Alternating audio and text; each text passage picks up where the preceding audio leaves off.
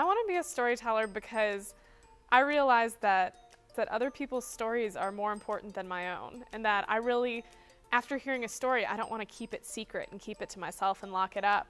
I want to be that person that can, maybe take a shy person's story or a person who doesn't have as much reach as I do and share it, because really people's stories are how you're going to learn.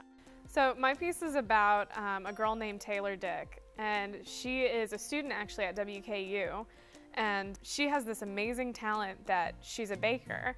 And she's not just that average, I make a cake kind of baker, but she makes a piece of art with what she does.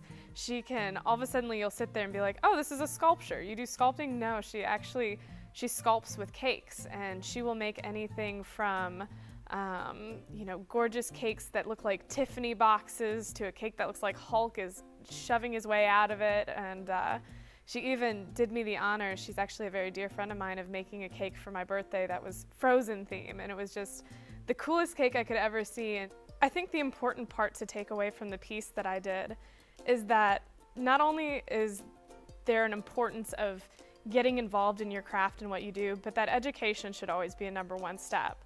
Not only Taylor's story, but my own, we're both doing these fantastic things right now where we are, and we're both gonna walk away from this situation with a degree from WKU.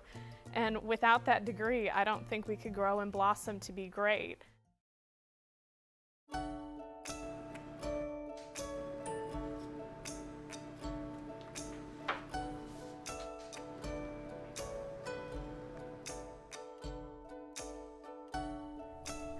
Every occasion that goes on, like, it's not a party if you don't have a cake. That's my philosophy.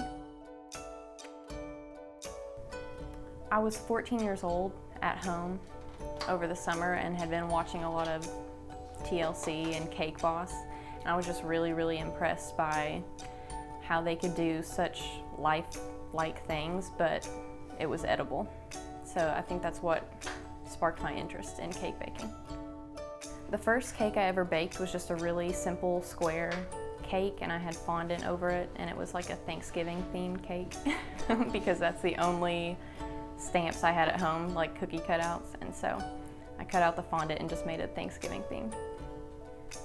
Fondant typically is like a gelatin mixture. It's going to be like a hardened form of icing, almost like a dough, but personally taste is a lot more important, so I just use marshmallow and powdered sugar together, and that's it. When it comes to the cake baking process, I think my strongest talent is probably just conceptualizing the idea. And a lot of people come to me for birthday cakes and they want all these different things on them because that's like what the person likes. And so the hard part is to try to find a way to put them all on the cake and make it cohesive. Everybody says they put love into their cooking, but that's honestly a big deal, is just making sure that you're really putting in the effort to personalize the cake for each individual client. And taste is definitely important, so when you've got the taste down, that can be the difference between a good cake and a great cake. Over the years, I've baked a lot of different cakes, wedding cakes and prom cakes. They're usually different tiers, just white fondant with whatever piping the theme might be for that. I do a lot of birthday cakes as well, like Mickey Mouse theme or Hulk, whatever it may be. I also went to New York during high school and went to the Tiffany & Co.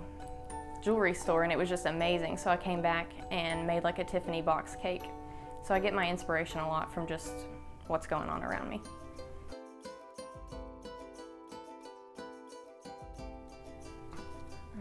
When you first start to bake a cake, you're going to want to do all the cake baking itself, because each tier of a cake has 2 to 3 different layers of cake.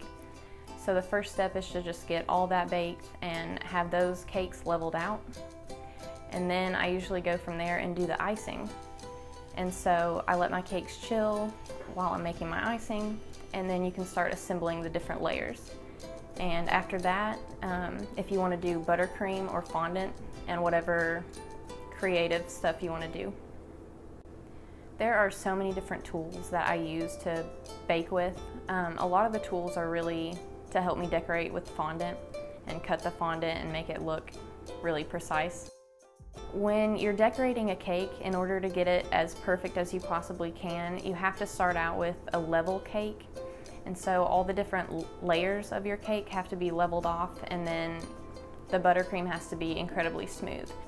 One of my favorite tools though is I've got this little saw, and it helps to level the cakes, and you can choose how high you want it. And so it really takes all the guesswork out of it and just completely levels your cake off. Every time I bake a cake, there's a new challenge. You think that you've solved the challenge the last time and that this one will go perfectly smoothly, but it's never like that. There's always a new challenge, or having different cracks and mess ups with a cake. That's something I'm like striving to do better at, is just to perfect the art. I've had a lot of experience repairing cracked cakes since I started so young, and it's just been a self-taught thing. So buttercream icing is your friend. It's like a glue, but it's edible. So if the cake crack is not that bad, you can always repair a cake crack with buttercream icing. So a good tip would be to always crumb coat your cakes, and that just seals in all the crumbs and cracks, and then go on with another layer of buttercream or fondant after that. When I bake, I do a lot of it by myself, but my mom has always been like my biggest supporter, so she is always there to help clean up. And that's definitely my least favorite part of the cake baking process, is doing all the dishes. And she was such a big help in helping me with those things. Once I finish business school, I would love to go to culinary school and then pursue having my own cake baking shop. So that would be my biggest dream. Professional pastry artists often price their cakes based off of a per slice amount. So they may charge like $3 to $6 per slice. But right now, since I'm an amateur, I just try to price it off based how much work I'm gonna be putting into it.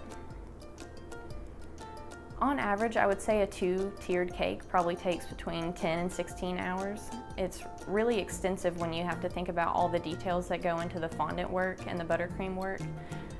But smaller cakes obviously take a lot less time.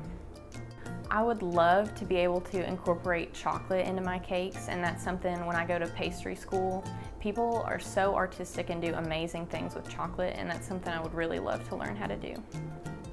For my most recent cake, the bottom tier, I did a lot of piping work on it.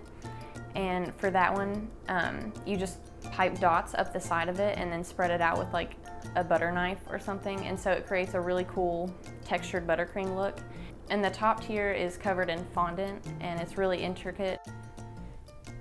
When baking a cake, I think what makes it special is just the fact that it's personalized, and the client comes to me with somewhat of an idea, and then I just span off from that. And so, based off the personalities of the client, I try to just really personalize the cake for them.